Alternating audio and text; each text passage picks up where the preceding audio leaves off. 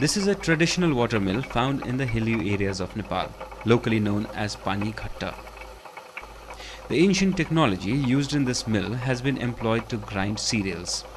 Here, water is diverted from a stream or river to ghattas turbine. The technology where no fossil fuel has been used is now being improvised to serve other purposes as well.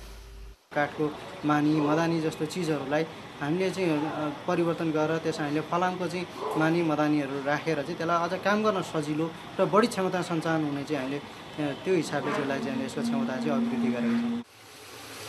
Now, the traditional grinder is being used to generate electricity.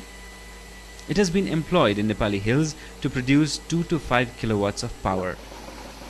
The best part, water used here can be reused and it is not polluted. A perfect example of zero carbon emission technology at work.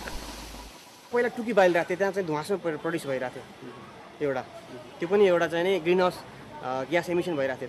अब हेर्नुस् घट्टमा चलेको बिजुलीले गाउँमा बत्ती बल्नाले त्यो एउटा अर्को carbon emission reduction भयो. According to some estimates, more than 100,000 traditional water mills are at work in Nepal. However, only 1/4 of them are improvised, generating electricity.